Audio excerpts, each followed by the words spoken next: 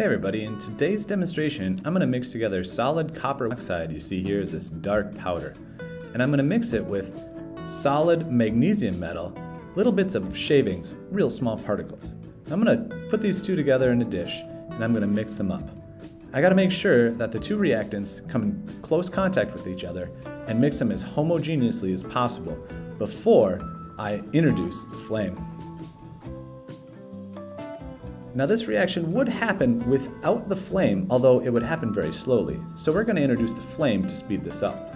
About 1 minute after I introduce the flame, the reaction begins to happen. Watch this.